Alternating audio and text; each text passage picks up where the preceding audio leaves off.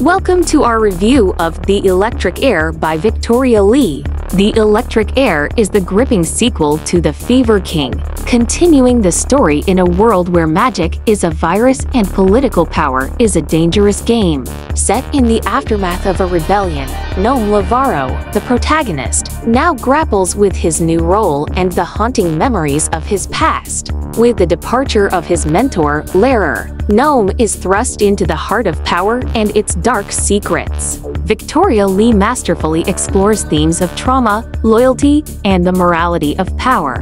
Gnome's journey is both heartbreaking and inspiring, as he navigates his complex relationship with Dara and his own identity. The tension between them is palpable, and their dynamic is one of the novel's most compelling aspects. The narrative is intense and fast-paced, filled with twists that keep you on the edge of your seat. Lee's writing is raw and honest, delving deep into the psychological struggles of her characters. The portrayal of Gnome's internal battles and his fight against Lehrer's manipulative influence are particularly poignant. One of the standout aspects of The Electric Heir is its exploration of abuse and survival. Lee doesn't shy away from tough topics, making this a profound read for mature audiences. The depiction of trauma and its aftermath is handled with sensitivity and depth, providing a realistic portrayal of the long road to healing.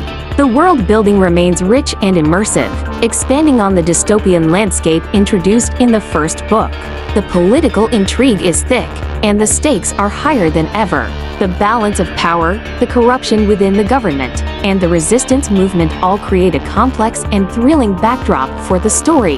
The supporting characters, from the resilient and courageous Dara to the enigmatic and morally ambiguous Lehrer, add layers of complexity to the narrative. Each character is well developed, with their own motivations and struggles, contributing to the story's depth. If you're looking for a novel that challenges the status quo and delivers a powerful emotional punch, The Electric Heir is a must-read.